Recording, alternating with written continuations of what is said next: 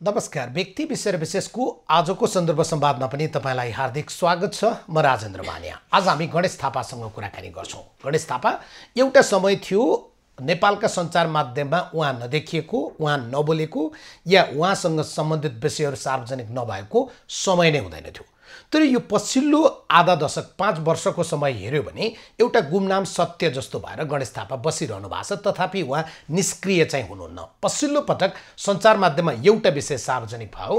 गणेश थापाको आत्मवृत्तान्तको आवरण पृष्ठ सार्वजनिक गर्दै गर्दा उहाँले केही विषयहरू बताउनु भयो। मलाई जसरी नीलकण्ठ बनाइयो, मलाई विष सेवन गर्न बाध्य बनाइयो, मैले गर्दै नगरेको विषयमा आज मलाई जो प्रकारको खलपात्र बनाइएको छ, म यसबाट साह्रै दुखी छु उहाँले भन्दै गर्दा उहाँ साँच्चै के गरेर बसिरहनु भयो होला, सोचिरहेको विषय के होला, गर्दै गरेको चिज के होला।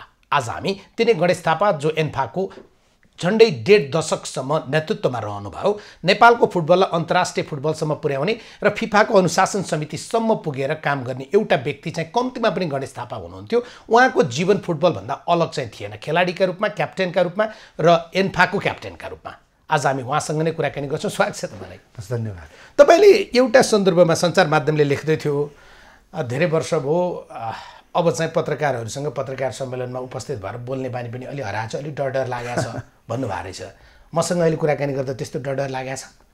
होइन, डर भन्दा पनि तपाईँको चाहिँ त्यो बानी चाहिँ भन्नु छुट्या जस्तो चाहिँ भएको हुनाले अलिकति तपाईँको त्यो अप्ठ्यारो त हुन्छ। तपाईँको 5 वर्षमा त्यति धेरै बिर्सिँदो रहेछ? बिर्सिँदो रहेछ। तपाईँको चाहिँ अब त्यो पहिला अब चाहिँ बोलिरहेको जुन बानी हुन्थ्यो नि, अब त्यो कम भएकोले अलिकति स्वाभाविकै रूपमा अलिकति।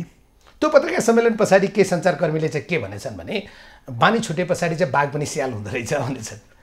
होइन, त्यो त होइन। हेर्नुहोस्, अब त्यो बाघ नै हुन्छ। हेर्नुहोस्, होइन त्यो स्याल कहिले होइन। पहिलेको तपाईँको प्रस्तुति चाहिँ एउटा बाघ शैलीमा आफ्ना विषयहरू असाध्यै स्ट्रेट फरवर्ड दिने प्रकारको, तर अहिलेको तपाईँको प्रस्तुति चाहिँ अलि अपिलिङ प्रकारको भन्ने उहाँको बुझाइ होला। अहिले तपाईँको एउटा किसिमको के भने यसलाई कसैमा एउटा पीडा भनौँ न, अब मान्छेलाई त्यो पीडा त भइराखेको हुन्छ। हेर्नुहोस्, होइन, र केही कुराले अब रियलाइजेसन पनि त हुन्छ नि। कुनै कुरा चाहिँ जोडले बोल्दैमा मात्रै तपाईँको कडा त हुँदैन नि। अब त्यो कुराहरू हिजो केही ममा भएका कमजोरी होला, तर कुरा चाहिँ अहिले पनि मेरो कडाइ नै छ कि तपाईँको कुरा चाहिँ कुरामा कडाइ छैन, कमी छैन, तर प्रस्तुतिमा अलिकति चाहिँ के भने चाहिँ अब हेर्दाखेरि यो चाहिँ के भने त्यो सायद यो चाहिँ के भने अब मान्छेले माया गरेर दृष्टिकोणले पनि त्यही कुरा हिजो बोल्दाखेरि पनि कडा लाग्थ्यो र आज चाहिँ माया गरेर होला अलिकति चाहिँ। तर नेपाली सञ्चार माध्यमको एउटा प्रकृति रहेछ नि, प्रवृत्ति रहेछ, त्यो मसँग पनि होला, बलेको आगो मात्रै ताप्ने। होइन, त्यति बेला तपाईँ पदमा हुनुहुन्थ्यो, पावरमा हुनुहुन्थ्यो, शक्तिमा हुनुहुन्थ्यो, तपाईँसँग खबर हुन्थ्यो, तपाईँलाई खोज्ने हुन्थ्यो। अब अहिले एउटा समय आयो तपाईँले खोज्ने हो कि? हो, पक्कै पनि तपाईँको त्यो कुरा हो। यसमा खोज्नुपर्ने कारण चाहिँ के हेर्नुहोस्, वास्तवमा जति मैले भनौँ न फुटबलमा अब खेलाडीदेखि व्यवस्थापनसम्म कुरा गर्दाखेरि लगभग 35 वर्ष भने त तपाईँको एउटा चाहिँ यो आधा जीवन रिटायर लाइफै हो। सायद तपाईँको चाहिँ के भने जुन किसिमबाट एउटा भन्नुहोस् न मान्छेको विदाई हुन्छ नि, त्यो सुखद रहेन नि। त्यस कारणले गर्दाखेरि चाहिँ खोज्नुपर्ने कारण चाहिँ के भयो भने अब भन्नुहोस् न मान्छेलाई एउटा चाहिँ मैले विगत 5 वर्षदेखि एउटा अनुभव गरिरहेको छु कि आज मैले कतिपय कुरा जस्तो भने तपाईँ कहिले सोध्छु कि आज म तपाईँसँग इन्टरभ्यू लिने भनेपछि मैले रातभरि केही सोचेँ पनि कि तपाईँले नै मेरो ठाउँमा एकछिन बसौँ, तपाईँको ठाउँमा म छु, मेरो ठाउँमा तपाईँ हुनुहुन्छ। तपाईँले भन्नुहोस् न एउटा कुरा के भने अब यस्तो किसिमको एउटा मान्छेलाई भन्नुहोस् न कृत्रिम के अब जुन तपाईँको त्यो आरोप तपाईँको चाहिँ के भने कुनै हालतमा पनि तपाईँको प्रमाणित हुने आरोप पनि होइन। त्यो आरोप हामीलाई भयो त त्यसरी कसैलाई आरोप लगाउनु पनि सकिन्न के, एक त त्यो सकिँदैन र त्यस्तो आरोपलाई पनि पुष्टि नभएको कुरालाई पनि ठुला सञ्चार माध्यमले तपाईँको त्यसलाई चाहिँ एकदमै चढाइ बढाइ गरेर तपाईँको जुन किसिमको चरित्र हत्या गरिन अहिले मानिसले तपाईँको चाहिँ के भने नबुझ्ने मान्छेले त नयाँ जेनेरेसनले त के बुझ्छ त, त्यही मिडियामा आएको कुरा पढ्छ। गणेश थापा नेपाली फुटबलको खलनायक होइन, तर एकपटक राम्रोसँग बसेर एकछिनबाट चाहिँ साँच्चीकै मान्छे बस्नु त गणेश थापा खेलाडी हुँदाखेरि के योगदान पुऱ्यायो, फुटबल सङ्घमा आएर के योगदान गर्यो, त्यो निष्पक्ष छानबिन भयो भने त तपाईँको चाहिँ किन मान्छेले बुझ्छन्। तर मिडियामा जुन किसिमबाट आयो नि, मेरो अरू मलाई के पनि छैन, ठिक छ फुटबलमा गणेश थापाले बिगार्यो भत्कायो भन्नुसम्म तपाईँको मलाई के आपत्ति छैन कि, तर मेरो अहिले सबभन्दा ठुलो चाहिँ तपाईँको बारम्बार एउटा मलाई ममाथि आइरहने प्रश्न चाहिँ के भने ठिक छ, म लेखा समितिले मलाई बोलायो। अब यो ग्रान्ड डिजाइन पनि थियो हेर्नुहोस् मलाई, किनभने तथापि उसले त्यहाँ अनियमितताको आशंका लाग्यो, बोलाउनु त अनुसन्धान गर्नु ठिक छ। त्यो कुरो फेरि मलाई तपाईँको झन् 6 महिना अगाडि थाहा। मलाई एकजना चाहिँ साथी चाहिँ तपाईँको कुमार थापा भन्ने विराटनगरमा हुनुहुन्थ्यो, फुटबलसँगै रिलेटेड। उहाँले के भने तपाईँलाई लेखा समिति थाहा छ भन्नुभयो। त्यो बेलासम्म मलाई लेखा समिति थाहा पनि थिएन हेर्नुहोस् है। होइन के गर्छ भने त्यसले त त्यसमा तपाईँलाई बोलाएर त्यहाँ तपाईँलाई कारवाही गर्न चाहिँ एउटा योजना बनिराखेको छ, अलिक होसियार हुनुहोस् भनेर भने मैले के बदमासी गरिरहेको छु र म चाहिँ डराउनु पर्ने छ, म चिन्तित छैन भने। अब पछि त्यो कुरो तपाईँको साबित के हो भने अहिले तपाईँ यो मलाई तपाईँले जुन एउटा मौका दिनुभएको छ एभिडेन्स टेलिभिजनले, मैले सत्य तथ्य कुरा ठिक छ त्यहाँ बोलायो। यो चाहिँ 71 सालको कुरा थियो जस्तो लाग्छ मलाई। हजुर बोलायो, मेरो प्रस्तुति कडा थियो, ठिक छ मैले माने। त्यति बेला त तपाईँ मान्छेलाई मान्छे गर्नु होइन, त्यस्तो होइन, मलाई डर थिएन। अहिले पनि तपाईँको मैले भनिराखेको छु त्यही कुरो हो। अहिले त्यो कुरालाई हिजोले कराएर चिच्याएर भने होला, अहिले बिस्तारै मात्रै भनिरहेको छु। जस्तो त्यहाँ तपाईँलाई मैले चाहिँ तपाईँको टेलिभिजन मार्फत चाहिँ के आम जुन दाजुभाइ दिदीबहिनीलाई म के भन्न चाहन्छु भने कुनै पनि लेखा समितिको अहिले मान्छेले भन्न सक्छ बिना तपाईँको छानबिन। अब आरोप लगाउने मान्छेलाई 5 मिनट बोल्न दिने अनि आरोप लगाएको के अरे जवाब दिनेले 5 मिनट जवाब दिएर गणेश थापा निलम्बित। त्यहाँ त तपाईँको उपसमिति बन्छन् त्यत्रो, फेरि ठुलो रकम छ हेर्नुहोस्, 58 करोडको कुरा आएको छ होइन। त्यसमा मेरो चित्त दुखाइ कि त्यहाँ त मैले त तपाईँको चाहिँ पछि लिखित रूपमा लेखा संहिता दिएँ। यहाँ बोलेको कुराहरूले त हुँदैन, अब तपाईँले छानबिन गर्नुहोस्, हामी सबै डकुमेन्ट्स ल्याएर दिन्छौँ, तपाईँले विज्ञ ल्याएर छानबिन गर्नुहोस्, हामीलाई बोलाउनुहोस्, हाम्रो एकाउन्टेन्टलाई बोलाउनुहोस्, कोषाध्यक्षलाई बोलाउनुहोस्, महासचिवलाई बोलाउनुहोस्, आवश्यक परे अध्यक्षलाई बोलाउनुहोस् र छानबिन गर्नुहोस्। भनेपछि तपाईँको निर्णय के भयो भनेदेखि चाहिँ के अरे चाहिँ अख्तियारमा चाहिँ पठाइदिने थप अनुसन्धान गर्न छानबिनको लागि र त्यो बेलासम्म गणेश थापादेखि सबैजना निलम्बन गर्ने भनेर निर्णय भयो। मेरो अहिले प्रश्न के भने कहाँ छ अहिलेसम्म लेखा समितिले त्यस्तो गरेको निर्णय कुनै छ? एउटै मात्र निर्णय भयो, कति पूर्वाग्रह। तपाईँको बुझाइ चाहिँ तपाईँलाई योजनाबद्ध रूपमा त्यहाँ लिएर गएर फसाउने षड्यन्त्र बनाइयो हो। त्यस पछाडि ठिक छ, त्यो पनि त्यहाँ फेरि त्यो बेला पनि त्यो लेखा समितिले निर्णय गरे पनि त्यहाँ त कर्मचारी हुन्छ नि हेर्नुहोस्, कर्मचारी त त्यो जे मन लाग्दा लेख्न भोलि साइन त उहाँहरू पनि हुन्छ नि। त्यहाँ निर्णय के हो, थप अलिकति गम्भीर चिज देखियो त्यसले गर्दा छानबिन गर्नको निमित्त अख्तियार पठाउने भनेर भनियो होइन। एक मेरो लेखा समितिको तपाईँको चाहिँ त्यसरी निर्णय गर्नु नै तपाईँको चाहिँ त्यो मलाई निलम्बन गर्नै उसले नहुने हो होइन। निलम्बन गर्ने जहाँ जुन सम्बन्धितलाई छानबिन गर्न पठाएपछि उसले आवश्यक देख्यो भने नि त गर्छ तपाईँको चाहिँ त्यो एउटा चिजमा तपाईँको मलाई अहिलेसम्म तपाईँको ठुलो पीडा हेर्नुहोस्। त्यही बिन्दुबाट सम्भवतः तपाईँको फुटबल जीवन अहिलेसम्मलाई हेर्नु समाप्त भयो। त्यो मेजर टर्निङ पोइन्टै त्यही हो, लेखा समितिको निर्णयले नै मेरो तपाईँको चाहिँ के भने समाप्त भयो होइन। अब यसको जिम्मेवारी तपाईँ ठिक छ ल, तपाईँ गल्ती त्यस पछाडि मेरो अर्को चित्त दुखाइ के भने निर्णय एउटा कुरा भयो, त्यो बेलाको तत्कालीन मान्य रामहरि खतिवडाजीले नेपाली कङ्ग्रेसको नेता उहाँले तपाईँको चाहिँ के भनेदेखि चाहिँ विभिन्न सञ्चार माध्यममा के बोल्नुभयो भने लेखा समितिले गणेश थापाले 58 करोड गरेको भ्रष्टाचार ठहर भयो भनेर उहाँले आफैले पनि दिनुभयो। मेरो अहिले प्रश्न के भने जुन एउटा लेखा समिति जस्तो एउटा तपाईँको चाहिँ एउटा चाहिँ संसदीय समिति मिनी संसदको एउटा सदस्यले निर्णय भएको भन्दा कुरो सदस्यले बाहिर गएर बोल्दाखेरि त्यसलाई कारबाही गर्नुपर्छ कि पर्दैन? भोलि कसले विश्वास गर्ने भन्नुहोस् त?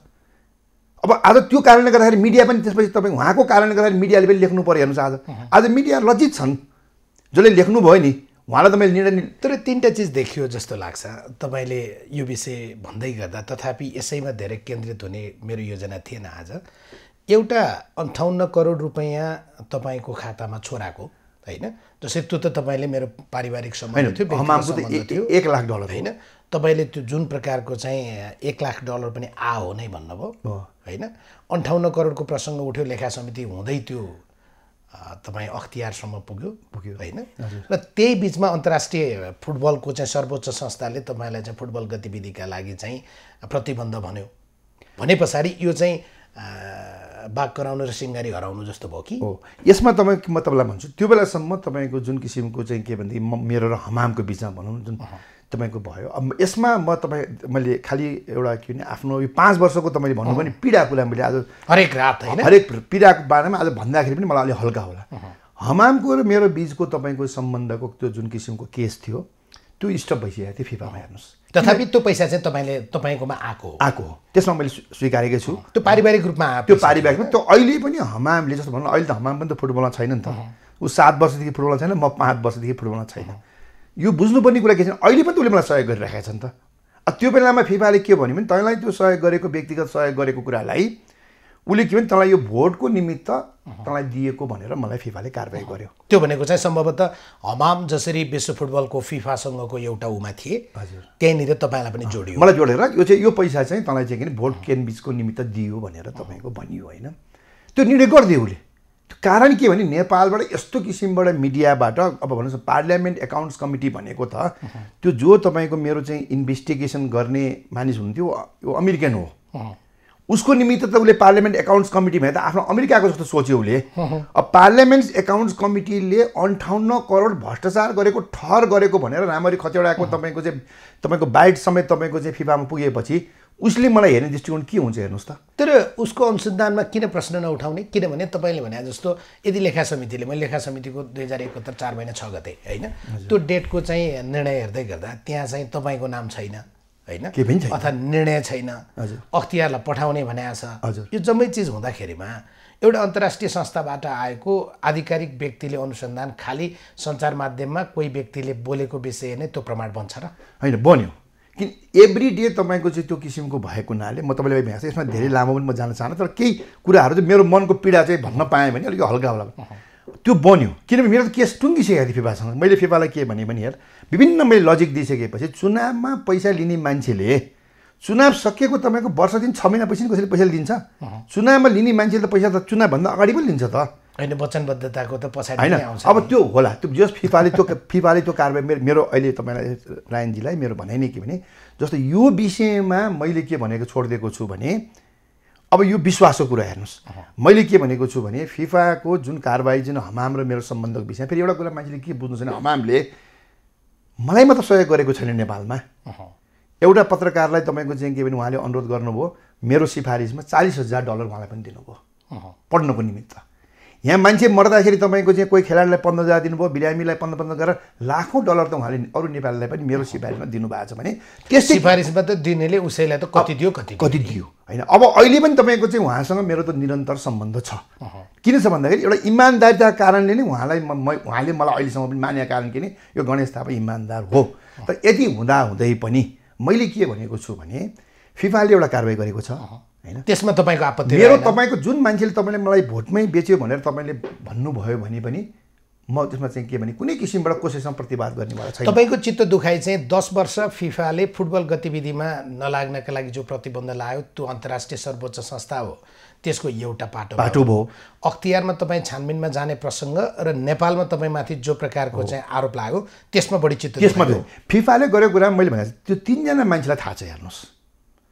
अब त्यो पैसा भोटको लागि लिएको हो कि यो तपाईँको व्यक्तिगत रूपमा सहयोग भयो भन्ने कुरा त्यो तथापि तपाईँको सम्बन्ध चाहिँ गजब राम्रो रहेछ होइन। मैले भने नि एकचोटि देखिने गरी $1 लाख आउने भने तपाईँलाई त पैसा त डलर भने त फेरि अलिक त्यसपछि म तपाईँलाई भन्दैछु त्यो कुरो तपाईँको चाहिँ के नि हमामलाई थाहा होला, उसले मलाई चाहिँ भनौँ न वास्तविक कुरा त हमामलाई थाहा छ मलाई भोटको लागि दिएको हो कि पारिवारिक सहयोग गरेको हो त्यो मलाई थाहा छ या चाहिँ भगवान्लाई थाहा छ हेर्नुहोस्। तर निर्णय फिफाले गरिसकेको हुनाले त जुन रूपमा मान्छे जसरी बुझ्छन् म त्यसमा मेरो आपत्ति छैन। तर तपाईँको करियरको एउटा बिन्दुबाट तपाईँ हेर्नुहोस् त, म तपाईँको एउटा आत्मवृत्तान्तकै पाटो पढ्दै थिएँ क्या।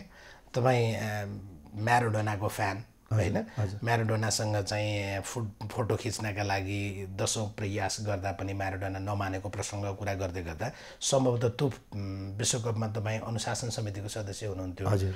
फिफाको नेपालबाट अनुशासन समितिको सदस्यसम्म पुग्ने कोही व्यक्ति छ भने गणेश थापा मात्रै हो।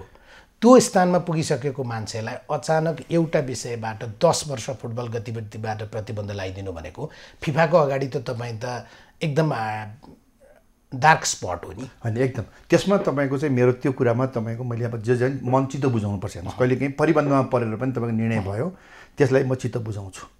तर जहाँसम्म तपाईँको हेर्नुहोस् एउटा कुरा चाहिँ के भने मेरो चाहिँ अहिले तपाईँको चाहिँ आम मानिसहरूमा चाहिँ के भने म 22 वर्ष त फुटबलसँग बसेँ नि त। मैले के भनेको छु भने त्यो बेलामा हेर्नुहोस् अब तपाईँलाई मैले अहिले भन्दाखेरि सेयर गर्दाखेरि जो मान्छेले आजभन्दा 20-22 वर्ष अगाडि 40 लाख रुपियाँ तपाईँको चाहिँ त्यसलाई अनुमान गर्नुहोस्, 20-22 वर्ष अगाडिको 40 लाखको मूल्याङ्कन गर्नुहोस्। जुन तपाईँको एउटा चाहिँ के भने भवन बनाउँदाखेरि त्यो आएको तपाईँको चाहिँ एक किसिमको भन्नुहोस् न कमिसनै भन्नुहोस् न, अब त्यस्तो तपाईँको चिजलाई पनि लिनुहुन्न यो हामीले। तर अब उहाँहरू खुसी भएर ठेकदारहरूलाई यो हामीले दिनै पर्छ। अब तपाईँले लिने हो कि कसरी गर्ने तपाईँहरूका कुरा, हामीले चाहिँ यो चाहिँ दिने चलन छ नेपालमा भनेर आएको 40 लाख रुपियाँ त मैले तपाईँको अन्तरात्माले के सोचेँ भने होइन, यस्तो पैसा चाहिँ लिनु हुँदैन, घुस हो यो भ्रष्टाचार हो यो। तथापि ठेक्कापट्टामा चाहिँ त्यो कमिसन चल्छ, लिन्छन् मान्छेले। आज तपाईँले एक कुन चाहिँ यस्तो संस्था छ जसलाई तपाईँको मैले आएको 40 लाख रुपियाँ पनि सोचेँ खेलाडीको उपचार गर्नु, त्यो बेला त्यति ठुलो पैसा थिएन एन्फामा हेर्नुहोस् अहिले जस्तो होइन। 40 लाख रुपियाँ मैले फिक्स डिपोजिटमा राखिदिएँ भने त यसबाट आउने ब्याजले त एउटा खेलाडीको त ट्रिटमेन्ट, रेफ्री, त्यति बेलाको 40 लाख भनेको अहिलेको 40 करोड। 40 करोड त्यो रुपियाँ लगेर मैले तपाईँको एन्फामा लगेर तपाईँको खेलाडी कोषमा बकैदा माइनिटिङ गरेर, त्यसमा धेरै साथीहरूले होइन यस्तो गर्नु हुँदैन, यो बाँडीचुडी खानुपर्छ भन्ने साथीहरू पनि थिए। हेर्नुहोस् तपाईँको त काठमाडौँमा घर छ अलरेडी, तर हामीसँग त छैन। एक तपाईँले 3-3, 4-4 लाख रुपियाँ दान दिनु भने एउटा हामीले घडी किन्न सक्छौँ भन्दाखेरि पनि मैले होइन, यो भनेको भ्रष्टाचार हो भनेर त्यसरी तपाईँको चाहिँ के भने लगेर पैसा राख्ने एउटा व्यक्तिलाई आज तपाईँको हेर्नुहोस् त एउटा चाहिँ कृत्रिम आरोप, एउटा कस्तो भने दुःख, एउटा त्यसरी तपाईँ त्यो त एउटा उदाहरण मात्रै हेर्नुहोस्। अहिले मैले $28 राखेको होटेलहरू, तपाईँले खालि 1-2 कुरा, मैले $28 राखेको होटलहरू अहिले तपाईँको चाहिँ $80, $90 राख्छन् हेर्नुहोस्। अब भनेपछि त्यो देखि अब यति त्यो त अहिले मूल्य बढ्यो होला होइन, बढ्दैन त, डलरको त पैसा बढिरहेको छ, त्यो नेपालीमा कन्भर्ट गरेर त्यही नै हो होइन। भनेपछि तपाईँको यसरी चाहिँ एउटा संस्थालाई जोगाएर करोडौँ 8 करोड त मैले खेलाडीको तपाईँको तलब भत्ताको निमित्त त्यो जोगाएर तपाईँ राख्नु। एन्फा तपाईँले बनाउनु भयो भन्नु बनाएको प्रसङ्गमा कसैको चित्त दुखाइ भएन, एन्फा बनाउने भन्दा आफै बढी भन्नुभयो। अनि ठिकै यसरी 40 लाख रुपियाँ दाम आएको पैसा त नलिने मान्छेलाई आज भन्नुहोस् न, एउटाले आरोप कस्तो मलाई मिलायो कि एउटाले आरोप लगाइदिने, लगेर तपाईँ छानबिन तपाईँको चाहिँ एउटा समितिले गरेर कारबाही गरिदिने, अनि मिडियामा केही मान्छे मिलेर गणेश थापाले 58 करोड गरेको भ्रष्टाचार गरेको ठहर भन्ने होइन। अब त्यस पछाडि तपाईँको अख्तियार ल्याउँछ, अनि यसपछि अर्को त्यसो चित्त दुखाइ र लेखा समितिले गर्यो। अब लेखा समिति र मिडियामा आएको हिसाबले त अख्तियारले त ठुलो माछा आयो बायो त भएनका आयो, उहाँहरूले ठुलो माछा समाउन नसकेको बेलामा एउटा गजबको आयो भने, तर हेर्दै जाँदा केही पनि छैन हेर्नुहोस् होइन। अब अहिले पनि मैले निर्णय भयो, सफाइ मैले पाएँ, तर कसै पनि मिडियाले गणेश थापाले सफाइ पाएको दिएनन् हेर्नुहोस्, बुझ्नु भएन। उल्टो के भने यसलाई त बचाइयो, दाइको चाहिँ कमल थापा दाइको चाहिँ के पावर लगाएर लोकमान सिंह कार्कीले बचायो भन्छन्। मेरो यसमा तपाईँले मैले बारम्बार मिडियामा मैले के भनिरहेको, तपाईँहरूको चिन्जान बसुट थियो होला नि त होइन, मैले जस्तो हुन्छ भने राजनीति यसमा मैले के भने ठिक छ नि त, जस्तो अहिले एकछिन तपाईँ मान्नुहोस् कतिपय ठुला तपाईँका चाहिँ अख्तियारमा चाहिँ तपाईँको काण्डहरू त पुगेको छ नि, ती काण्डहरू तपाईँको चाहिँ के त्यहाँ छानबिनको दौरानमा तपाईँको 5औं वर्ष 10 वर्ष पनि पेन्डिङ भएर बसेका होलान्, तर निर्णय भएका छैन नि। किनभने छानबिनमा कसैले गल्ती गरेको तपाईँको चाहिँ हुँदै बचाउनको निमित्त त कसैले पनि सक्दैन तपाईँको चाहिँ। अनि मेरो यहीँनिर एउटा प्रश्न हो, ठिक छ लेखा समितिले बचाए अरे, त्यो बेला रामरी खतिवडाजी के बसिरहनु भएको थियो त, उहाँ त्यो बेला त लेखा समितिमै हुनुहुन्थ्यो, किनभने अख्तियारले क्लिन चिट दिए पछाडि किन उहाँले यो कुरा गर्नु भएन। त्यत्रो ठुल्ठुलो कुरा गर्ने मान्छेले उहाँले किन त्यो लाग्छ, तपाईँलाई चाहिँ रामरीजीले व्यक्तिगत रूपमा मलाई फसाउनु भयो जस्तो लाग्छ।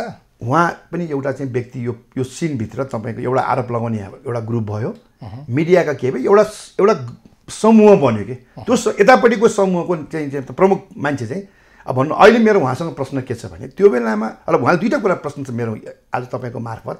एउटा कुरा लेखा समितिको चाहिँ निर्णय भनेर जुन उहाँले बाहिर बोल्नुभयो, अब हेर्नु कतिसम्म झुटो बोल्नु भएको छ। त्यो राष्ट्रिय दैनिक प्रमुख राष्ट्रिय दैनिकमा हेर्नुहोस्, सार्वजनिक लेखा समितिका उपसमितिका संयोजक भन्नुभएको छ, जबकि उपसमिति बनेकै छैन। त्यसलाई कहाँ देखाउनुहुन्छ उहाँले उपसमिति बनेको? एक दोस्रो कुरो सार्वजनिक गर्नुहोस् उहाँले चाहिँ लेखा समितिको निर्णय गणेश थापाले 58 करोड भ्रष्टाचार गरेको कुरो। तेस्रो कुरो उहाँले चाहिँ जब चाहिँ के भने त्यत्रो ठहर गरेको कुरा अख्तियारले चाहिँ गरिसकेपछि किन उहाँले त्यो कुरा उठाएर यसलाई दोहोऱ्याएर छानबिन गर्नु भएन? र अहिले पनि उहाँलाई भन्छु म, तपाईँले भन्नुभयो नि, म तपाईँभन्दा बढी प्राथमिकताका विषयहरू अरू परेकै उहाँहरूको होइन।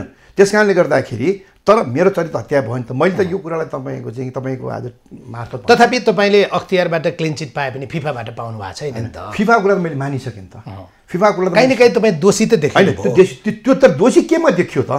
हमामसँग लिएको कुरामा पनि म दोषी देखिएँ त, तर नेपालको भ्रष्टाचार गरेर त म दोषी देखिया होइन नि त। तर मेरो प्रश्न यहाँ चाहिँ के भने मैले ठिक छ एउटा पाटो मान्छेले एउटा सानो कुनै एउटा भन्नुहोस् न ल हमामको केसमा मैले बदमासी गरेँ, तर नेपालमा म 22 वर्ष बस्दाखेरि मेरो इमान्दारिता कदर हुने कि नहुने त? म देशको एउटा गोल्ड मेडलिस्ट पनि त हुन्थ खेलाडी। एउटा तपाईँको चिज हमामसँग मेरो एउटा गल्ती भयो, कमी कमजोर भयो, त्यो बेला व्यक्तिगत रूपमा लिनु हुनु थियो कि थिएन, त्यो बेला मलाई अहिले ल्याइसन भयो होला नि त। मैले नलिएको भए हुन्थ्यो भने मलाई लाग्छ होला नि त। फेरि बारम्बार लिएर आऊ त्यो मात्र लिएको पनि होइन। त्यसरी तपाईँको त्यो कुरालाई त मैले रिलाइजेसन गरेँ। तर नेपालमा गहिले मैले गरेको इमान्दारिता, फुटबलसँग मैले 22 वर्ष बसेको योगदानको तपाईँको चाहिँ कुरा गर्दाखेरि किन मलाई चित्त दुखाइ त मान्छे आम मान्छेले बुझ्ने मान्छेले त बुझेको छ। तर किन कहिलेकाहीँ म केही कुराहरू लेख्दाखेरि त्यो नबुझ्ने मान्छेहरूले जुन नकारात्मक मेरो बारेमा आउँछ नि त्यसले मलाई पीडा हो। हो म त्यहीँ जान्छु। मुद्दा अख्तियारले हेऱ्यो अथवा लेखा समितिले हेऱ्यो, फिफाले हेऱ्यो, त्यो उसले गर्ने विषय भयो। यो 5 वर्षको दिन चाहिँ कसरी बित्यो? अनि यसैमै बित्यो मेरो त। एक पीडामा बित्यो होइन। म त तपाईँ कसरी जाने भनेर मान्छेलाई तपाईँको विकल्पहरू आउँछ। पीडाले गणेश थापा पनि रुँदो रहेछ होइन। एउटा आफूले गल्ती गर्दै नगरेको चिज आउँदाखेरि हेर्नुहोस् चाहिँ के अरे चाहिँ अब जब तपाईँ मेरो ठाउँ सोच्नु ठिक छ ल मैले तपाईँको चाहिँ के भने त्यसरी 40 लाख रुपियाँ आएर खाएको तपाईँले 40 करोडको हिसाब गर्नुभयो त्यो पनि मैले खाइदिएको भए त्यस्तै मैले थुप्रै कमिसन खाएको भए म किन कोही मान्छे तपाईँले देख्नु भएको छ आजसम्म एकछिन तपाईँलाई भन्छु अख्तियारले सफाइ दिएका अदालतले सफाइ दिएका मान्छेहरू कहीँ बोलेर तपाईँले हिँडेर देख्नु भएको छ? ओहो ज्यान जोग्यो भए अब त चाहिँ चुप लाएर बस्नु सफाइ पाइयो। तर म किन अख्तियारले सफाइ पाउँदा नि चिच्चार हिँडिरहेको चुनौती दिइरहेको छु। ल अब अहिले भन्नुहोस् न जो साथीहरू आरोप लगाउनु भयो उहाँहरू त फुटबलसँग हुनुहुन्छ होइन। अनि हिजो कमल थापा पावरमा थियो भने आज त कमल थापा पावरमा पनि छैन। हिजो गणेश थापा सभासद भएर जोगी आज सभासद पनि छैन। अहिले फेरि हालिदियो नि। अहिले फेरि हालेर अब तपाईँको फेरि पनि हालेर मैले तपाईँको बुझाइ चाहिँ के आ बैल मुझे मार। अब अहिले पनि तपाईँ मेरो भनाइ के भने मलाई कमसेकम 2टा कुरा चाहिएको छ। हेर्नुहोस् त्यो एउटा कुरा के चाहिएको छ भने ठिक छ दोषी भएँ भने म 58 करोड तपाईँको चाहिँ के नि चाहिँ गणेश थापाको भागमा सबै त होइन। अब 58 एकछिनदेखि पनि 58 करोड भ्रष्टाचार गर्नलाई कति बजेट हुनु पर्यो? त्यो त अरबमा जानु पर्यो। करोडलाई त अरब त बजेट हुनु पर्यो नि। अब सबै गणेश थापाको भागमा होइन भने त्यसमा भागवण्डामा पनि ठिक छ त्यति गरेको छ भने मेरो भने फेरि छानबिन भएर मेरो 2टा माग हो कि। अब किन माग गरेको भने किनभने अख्तियार नेपालको संवैधानिक निकाय हो त्यसले तपाईँलाई क्लिन चिट दिएपछि तपाईँ फेरि किन थान थाप्दै हिँड्नु? किन भन्दाखेरि मैले नगरेको गल्ती तपाईँको जुन एउटा मान्छेले जुन त्यो त अब सकियो भने तपाईँ त्यसलाई किन उदिनु खोज्नु? कारण छ त्यसो मेरो एउटा चाहिँ माग के छ भने जसले तपाईँको मेरो बारेमा तपाईँको लेखे जसले मलाई आरोप लगाए उहाँहरूको नैतिकता पर्दैन भन्नुहोस् त। मैले पनि तपाईँ जस्तो मिडिया तपाईँसँग ठाउँ छ त सञ्चारकर्मीले गलत खबर लेखे तपाईँको मानहानि गरे हुलहुज्जत गरे केही गरे भने प्रेस काउन्सिल छ त्यहाँ तपाईँ जान सक्नुहुने भयो। म जाने राजनीतिक कर्मीले त्यो गरे भने सोसल अडिट भइहाल्छ। म जाँदैछु मैले तपाईँको सोचिरहेको छु। तर कुरा के पऱ्यो भने अहिले चाहिँ एउटा नयाँ नियम आयो तपाईँ अहिले उहाँहरू किन जानु सक्नुहुन्न भने तपाईँ किन हिजोको भन्दा आज कानुन त अलिकति नेपाल सरकारको कानुनमा त अलिक कडाइ आएको छ। अब अहिले के छ जसलाई पाए आरोप लगाइदिएर तपाईँको उजुरी दिएर त्यो उजुरी प्रमाणित भएन भने त्यो उजुरी गर्ने मानिस पनि तपाईँको चाहिँ दण्डित हुन्छ भनेको तपाईँलाई त्यो डर छ होइन? उनीहरू तपाईँ जानुहोस् भने मैले ए होइन तपाईँ जानुहोस् होइन उहाँहरू जानु सक्नुहुन्न म चाहिँ तपाईँको चाहिँ मेरो अहिलेसम्म चाहिँ किन नजानु भएको? अब तपाईँको चाहिँ मैले उहाँहरूसँग मौका पर्खेँ मैले कि उहाँहरूले रिलाइजेसन गर्नुहुन्छ होइन। जस्तो अब तपाईँलाई के अपेक्षा थियो उहाँहरूले माफी माग्नुहुन्छ भन्ने?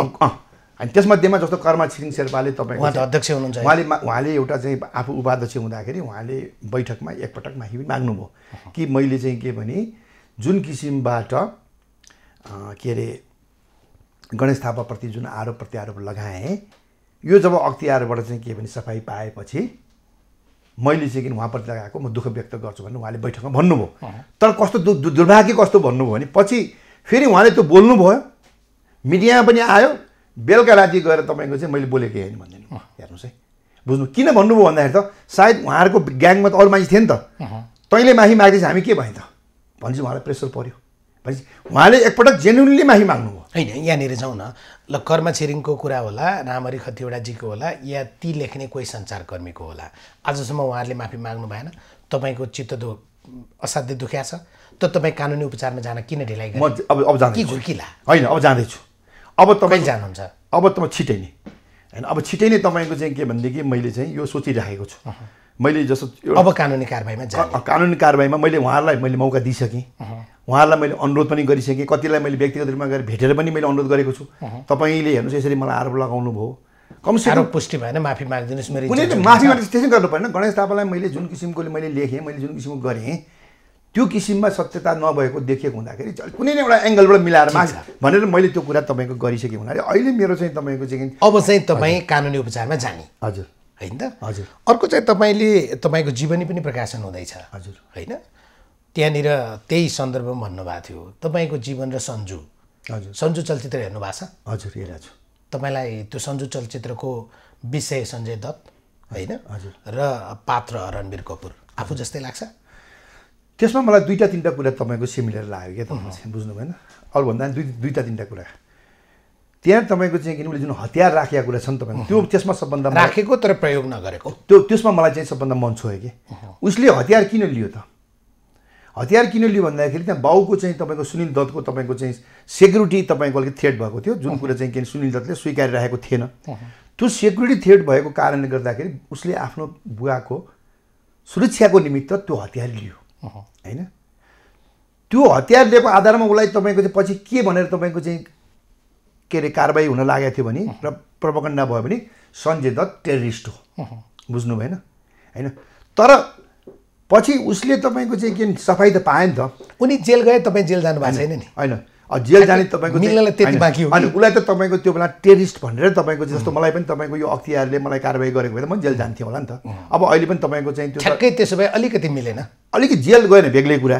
तर त्यहाँ कहाँनिर मिल्यो भन्दाखेरि तपाईँको उसलाई टेररिस्ट भनेर पहिला तपाईँको चाहिँ आरोप लगाइयो तर पछि अदालतले टेररिस्ट होइन तर हतियार राख्या हो हतियार राख्या तर त्यो राखेको चाहिँ उसको कारण भएछ सत्य जस्तै हमामसँग पनि मैले लिएको तपाईँको चाहिँ किन भोटको लागि त थिएन नि तपाईँको चाहिँ तर उसले तपाईँ ठिक छ यो विषय धेरै आइसक्यो समयको पनि अनि यसमा म भन्छु त्यसमा त्यतिमा जोड दिन्छु तपाईँको अनि त्यसपछि उसले जुन सफाइ पायो नि टेररिस्ट होइन भनेर उसको पनि चित्त दुखे कहाँ रहेछ भने जसरी मलाई अख्तियारले सफाइ दिएपछि सानो अक्षरमा बुझ्नु भएन भने त्यो सन्जुको पनि तपाईँको त्यही नै छ र अर्को तपाईँको चाहिँ के भने जस्तो उसले चाहिँ तपाईँको त्यहाँ विभिन्न उसलाई एउटा नेपालमा सिनेमा कसैले बनाउने हो भने सन्जुले धेरै पैसा कमाएको थियो बक्स अफिसमा आँट्नुहोस् गणेश थापा खाली छ हो होइन तपाईँले एउटा प्रसङ्गमा चाहिँ कहिलेकाहीँ त विप्लवको कार्यकर्ता बन्न पाए पनि हुन्थ्यो भन्नुभएको छ तपाईँले त्यस्तो त्यो पीडाले भनेको हेर्नुहोस् त्यो किनभने त्यस्तो लाग्छ घर पड्काइदिउँ जस्तो होइन त्यो मैले अघि तपाईँलाई 5 वर्ष बिचमा मैले भने नि यसको विभिन्न किसिमका तपाईँको एउटा चाहिँ एउटा विद्रोहको भावना आउँछ कि तपाईँको चाहिँ होइन म सोध्छु फेरि मेरो बारेमा सोध्दिनँ कि अब सोद्धा तपाईँलाई अहिले मैले भन्छु कि कहिले मेरो दाइ कमल थापाको बारेमा सोध्छु कि तपाईँको चाहिँ उहाँलाई पनि तपाईँको यस्तै किसिमको जस्तै एउटा तपाईँलाई मलाई उहाँको दाइको आज मलाई एउटा कुरा भन्नै मन लागेको चाहिँ अरूको छोड्नुहोस् खालि सरकारमा गयो तर सरकारमा छोडेको कुरा के तपाईँको चाहिँ एउटा नैतिकताको आधारमा तपाईँको सुशीला कार्की के अरे प्रधान न्यायाधीशज्यूलाई महाअभियोग लायो यो ठिक होइन गलत होइन भनेर यसरी सो इच्छाले के अरे यसरी तपाईँको चाहिँ गलत भयो यो ठिक होइन भनेर चाहिँ उप प्रधानमन्त्री सहित छोड्ने मानिस नेपालमा कोही छ त सो इच्छाले अब त्यो छोडेको नेपालमा 14 पटक मन्त्री हुने छैन तर हुनु त्यो भयो यो पनि त तपाईँ त्यो कमलजीको कुरामा होइन मैले खालि भनेको किन हामीलाई तपाईँको यसरी तपाईँलाई विप्लवको कार्यकर्ता बन्न चाहिँ किन किनभने त्यो विद्रोहको भावना तपाईँको छ किन म पनि एउटा विद्रोही स्वभावको मान्छे आफूले गल्ती नगरेपछि अब मैले विप्लवको भन्ने कारण के भने त्यो मान्छे पनि तपाईँको त्यसै त गएको छैन होला त्यसलाई पनि केही विद्रोहकै गरेको कारणले भन्नुभएको छ एउटा अन्तर्वार्तामा काठमाडौँ ल्याउँछु भनेर ल्याएको प्रचण्डले त बम्बई पो पुर्याउनु भएको छ भनेर त्यो अरू तर उहाँको म जुन किसिममा जानु भएको छ नि होइन मलाई के लाग्छ उहाँ पनि जस्तै चित्त दुखेर तपाईँको चाहिँ के भन्ने के एउटा भावना अब मलाई पनि तपाईँ आफूले गल्ती नगरेपछि तपाईँको चाहिँ एउटा विद्रोहको भावना कहिले आउँछ त्यस्तो बेला सोच कहिले काहीँ आउँछ भने तर त्यस्तो बेला मान्छे यसो पनि भन्छन् नि त्यो मैले साइकोलोजिस्टहरूसँग कुरा गर्दा भनेको कि साह्रै धेरै पीडा भएपछि आत्महत्या गरौँ जस्तो लाग्छ अरे त्यो पनि आउँछ कहिले काहीँ तपाईँ आउँछ मैले त्यो विभिन्न कहिले तपाईँको विप्लवमा जाउँ जस्तो आउँछ कहिले आत्महत्या गरौँ जस्तो लाग्छ कहिले तपाईँको चाहिँ के भनेदेखि चाहिँ यो न्यायालयमा जाउँ जस्तो लाग्छ कहिले अदालत जाउँ जस्तो लाग्छ यो त मैले 5 वर्ष एक्लै नबस्नुहोस् है मनोवैज्ञानिकहरूले के भन्छन् भने यस्तो प्रकारको अस्थिर मन भए मान्छे एक्लै बस्नु हुँदैन तर म तपाईँ त्यति हुँदै पनि म स्ट्रङ छु के तपाईँको चाहिँ ममा एउटा आत्मविश्वास छ तर पीडा कुरा गरेँ के यति ठुलो पीडा हुन्छ कि तपाईँको चाहिँ गएर तपाईँको चाहिँ भने त्यो अब भन्नुहोस् न तपाईँले आत्महत्या गर्नुभयो भने त तपाईँ दोषी प्रमाणित हुनुहुन्छ होइन सुन्नुहोस् न त्यति कमजोर त म छैन नि त आउँछ कहिले काहीँ भावना भने के तपाईँ के गरौँ जस्तो हुन्छ नि तपाईँको किनभने आफूले तपाईँ यति इमान्दारीपूर्वक काम गर्दाखेरि भन्नुहोस् न मैले एउटा हमामको एउटा इन्सिडेन्टलाई छोड्नुहोस् ल एकछिन त्यसलाई हटाइदिनुहोस् त्यो बाहेक मैले 22 वर्षसम्म जुन ठाउँमा मैले बसेको छु त्यो ठाउँमा मैले जुन किसिमबाट इमान्दारीपूर्वक काम गरेँ आज मेरो हेर्नुहोस् त यहाँ नक्कली तपाईँको के अरे भ्रष्टाचारलाई यहाँ त इमान्दार भनेर लेखा दिएको देखिन्छ फेरि नेपालमा एउटा गजबको कुरा छ गणेशजी कार्यक्रम पनि सकियो इन्स्टिट्युसनल मेमोरी भन्छ नि त्यो चाहिँ हाम्रो एकदम कमजोर छ होइन तपाईँले फेरि अहिलेसम्म जो तपाईँलाई खलनायक बनाउन खोजिँदैछ तपाईँले केही राम्रो काम गर्नुभयो भने फेरि नायक मान्ने र पूज्य मान्ने चलन हुन्छ नेपालमा त्यतातिर लाग्ने हो कि अनि त्यतातिर लाग्ने तर त्योभन्दा लाग्ने भन्दा मेरो त एउटै कुरा तपाईँको चाहिँ किन यो त हेर्नुहोस् यस्तो किसिमको आरोप छन् तपाईँ एकछिन रायनजी मेरो ठाउँमा तपाईँ सोच्नुहोस् न तपाईँले 1 रुपियाँ बदमासी गर्नु भएको छैन 58 करोड भ्रष्टाचार गर्यो भनेर तपाईँको ठिक छ एकछिन एउटाले भन्यो भने तर मिडियामै लेखिदिने होइन। अब यति धेरै तपाईँको गुनासो किन त भने अख्तियारले तपाईँलाई क्लिन चिट दिइसकेपछि अब लोकमान कार्की प्रकरण पनि कहाँ पुगिसक्यो, सुशीला कार्की प्रकरण कहाँ पुगिसक्यो, गणेश थापालाई पनि मान्छेले बिर्से कि अहिले योभन्दा ठुल्ठुलो कुरा छ, किन यति धेरै चित्त होइन त्यो तपाईँको चाहिँ आफूले नगरेको चिज मेरो त बानी एउटा हेर्नुहोस्, गल्ती गरेको कुरालाई तुरुन्तै स्वीकार, जस्तो मैले भने तपाईँको चाहिँ के अरे मैले गल्ती स्वीकार्नलाई मलाई केही डर छैन, तर आफूले गल्ती गर्दै नगरेको चिज राइन्छ।